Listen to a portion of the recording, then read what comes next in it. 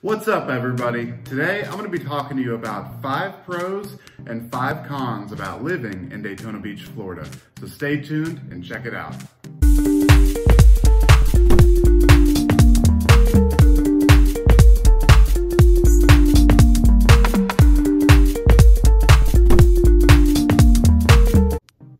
Hey guys, I'm Adam Bégin, licensed realtor with Wolves Realty here in Daytona Beach, Florida.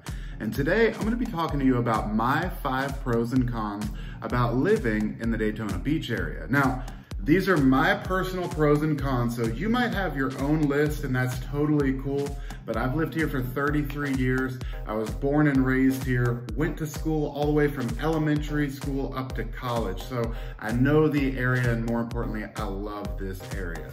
But enough about me, here are my 5 pros and cons of living in the Daytona Beach area. Okay, so I know this is gonna sound redundant because I'm a realtor, but my #1 pro for living in the Daytona Beach area is the location. We all know the 3 most important words in real estate are location, location, location. Well, check this out because it's really hard to beat the Daytona Beach location. Okay, so Daytona's location is pretty cool because it's considered to be in what's called the Golden Triangle. Now, we're about an hour east of Orlando, about an hour south of Jacksonville, 45 minutes south of St. Augustine, which is the oldest city in the United States, and we're about 45 minutes to an hour north of Port Canaveral and the Kennedy Space Center. But I got to admit, one of my favorite things about Daytona Beach's location is that no matter where you are in the city, you're just a few minute drive to the beach. So it's pretty nice having Orlando in your backyard because #1, you're really close to the Orlando International Airport if you need to catch a flight somewhere.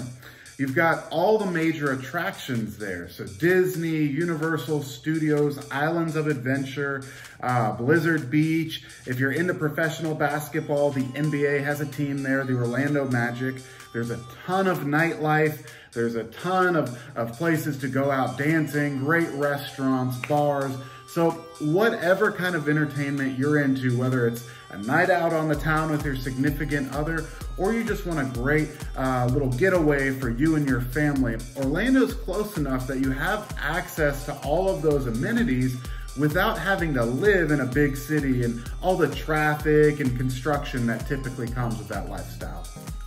Next, let's head up north to Jacksonville. So Jacksonville has several options for entertainment as well. They've got great shopping. They're home to the Jacksonville Zoo, which is an amazing zoo to go and spend the day at. They've got the NFL team, the Jacksonville Jaguars. So if you're into NFL sports, you can catch a game whenever you want to. They've got the Port of Jacksonville. So if you like cruising, you've got options for cruising there. The Jacksonville International Airport is there. So again, you're within a quick drive to another major airport. Now, just in between Daytona Beach and Jacksonville is St. Augustine, Florida. And St. Augustine is one of my favorite places to spend a weekend there. Now, it's very, very romantic.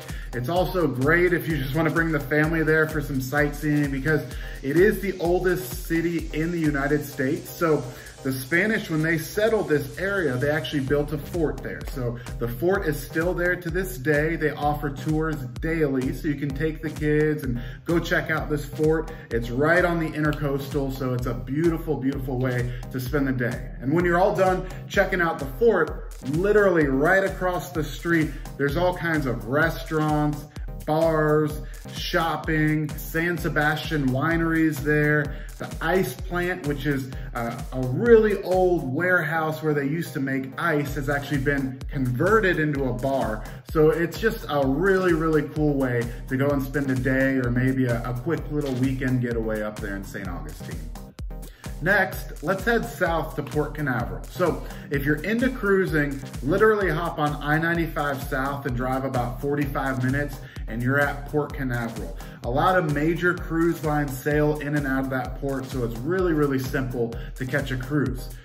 Port Canaveral also has what's called Kennedy Space Center. So if you've never seen a shuttle or a rocket launch, you can head on down to Kennedy Space Center, see a launch in person. It's absolutely amazing. But one of the cool things about that is Kennedy Space Center is actually close enough to Daytona that typically on any launch day, you can walk out into your front yard or your backyard and catch the launch from the comfort of your own home.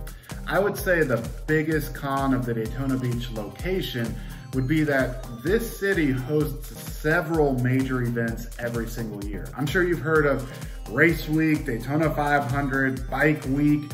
Daytona hosts those events. So a few times a year, there's a major event going on that brings people from all over the country and all over the world to this area. So you can imagine during race week, traffic gets horrendous. So that's when a lot of the locals, we evacuate and get the heck out of town, and that's when we take our vacation. So I'd say the biggest con of the Daytona Beach location would be the traffic and the congestion that comes as a result of hosting those events in this area. Pro number 2 of living in the Daytona Beach area. I would say the second pro of living here has to be the weather. I mean, here's why. 9 months out of the year, we have beach weather. Y'all heard that right. 9 months out of the year, you can go to the beach. The other 3 months of the year, when it's not necessarily beach weather, you're gonna be in either our fall or our winter seasons, okay? And our winter seasons are very, very mild. It'll get down every now and then, a couple of nights out of the year. It'll get down into the teens. Mainly it's in the 20s or 30s at night. And then during the daytime, it'll get up until anywhere from the 30s to the 60s during the day. So our winter season is very short. It's really about a month long. And then outside of that, we've just got beautiful weather. Our fall season is really, really nice. Now, we do have a few cons going along with our weather here in the Daytona Beach area. Me personally, I think one of those cons is how hot and humid it gets during the summertime. So during the summer, it'll get up to around 100 degrees, sometimes down to 90 degrees and everywhere in between. But it's very, very hot to me personally. Some people like that kind of weather. I don't, okay? It does get very humid. So every afternoon, sometime between 2 and 4 o'clock in the summertime in this area, it'll rain for 5 or 10 minutes.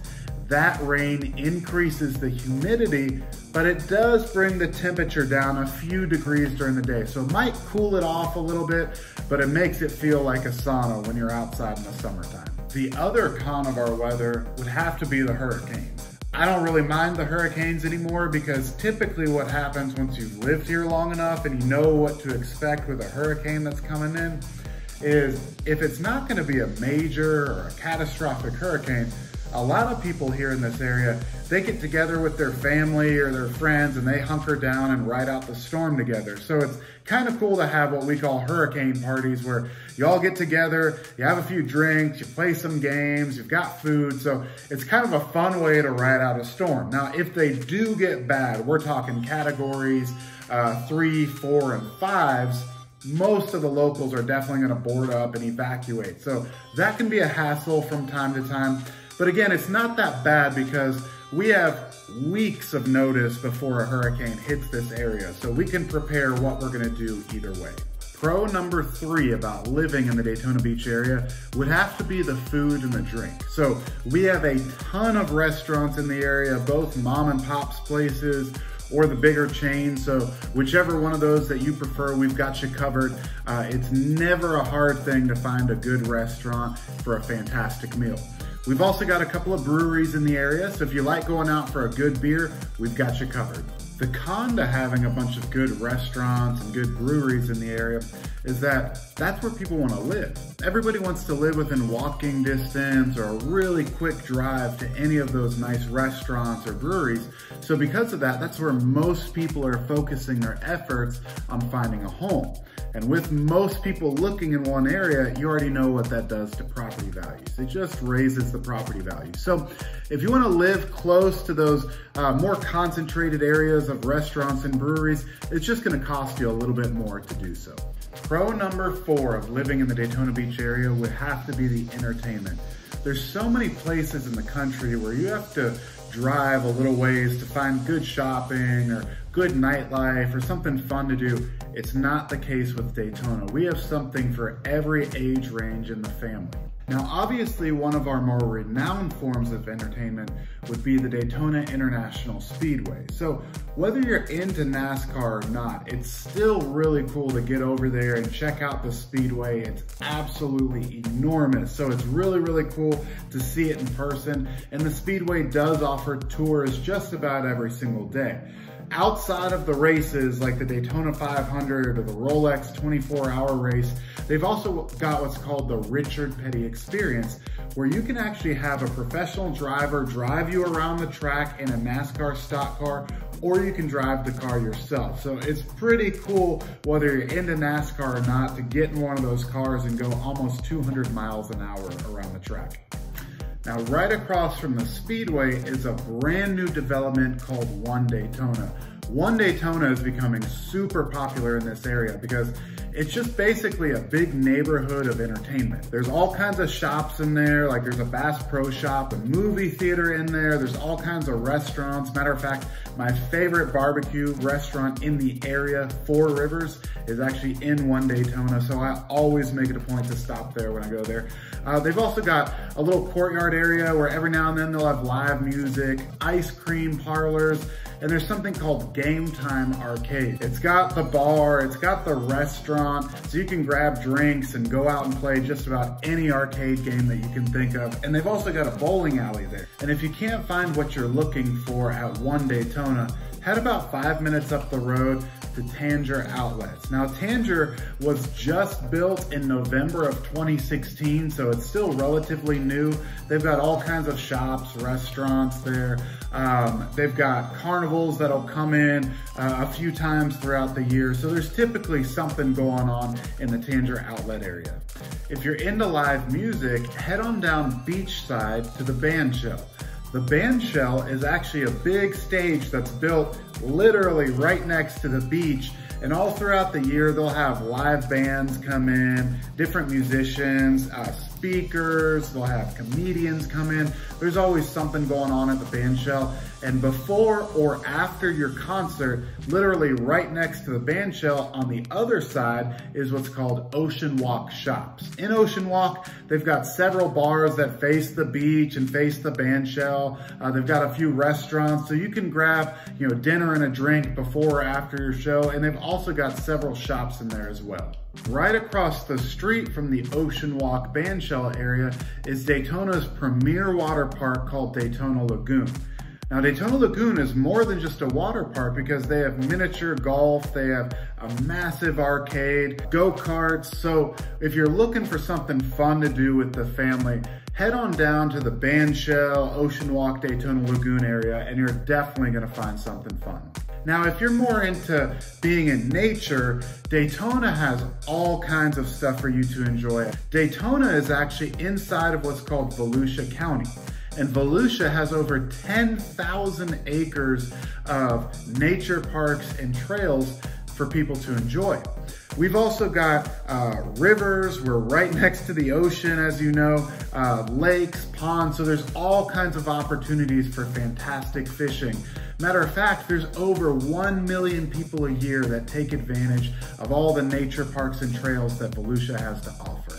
Now, I would say one of the cons of the entertainment in this area would be the tourism. And what I mean by that is how busy it can get during tourist season. So if you're wanting to go to one of those nature parks on the weekends when it's beautiful weather outside, it's probably gonna be kind of busy. It's the same with going to any of those major shopping areas or the water park. When it's race week or bike week or it's summer vacation and all the kids are out of school, those big entertainment areas can get pretty busy. All right, guys, we made it. My fifth and final pro of living in the Daytona Beach area would have to be the culture. So Daytona is kind of coined the world's most famous beach. So because of that, we have people from all over the country and all over the world that vacation to this area. And at some point, a lot of those vacationers end up moving to Daytona and calling Daytona Beach home. So it's kind of a melting pot here in this area because we have people from all over the world and all over the country that end up moving here. So if you like meeting new people, you like learning about new cultures, it's a fantastic area to live in to to do so. Now, I would say the fifth and final con of living in Daytona Beach would be the reputation that Daytona has. Now, what I mean by that is typically when you're talking to somebody that's never been to this area before, when they hear of Daytona Beach, Florida, they think either racing or spring break. Because back in the 90s when MTV used to come here and showcase Daytona, it just seemed like a big party town for college kids, and that's just not the case anymore. We're also much, much more than just a NASCAR or a racing town. So that would be one of my cons, is that people immediately have this premeditated stigma about Daytona and what they think it is, and it's just an amazing place to call home. So that's it, guys. We made it through my 5 pros and cons of living in the Daytona Beach area. I really hope this content was helpful to you as you try and figure out what area of Florida you'd like to live in, and specifically the Daytona Beach area. Now, if there's ever anything in the world that I can do for you as you search for a new home, I'm gonna make sure I post my contact information in the description of this video, so feel free to reach out to me via phone call or text or email. I'm gonna make sure that my contact information is right below this video. And if you liked this video or you found the content helpful, do me a favor, give me a thumbs up down below, leave a comment. I'd love to hear some of your pros and cons of the Daytona Beach area. And then to stay on top of things whenever I release new content specifically about this area, do me a favor and hit that red subscribe button. That way you get notified whenever I put out new content. Thanks again so much for your time. I really appreciate you. I hope you have a fantastic rest of your day, and God bless. Take care, guys.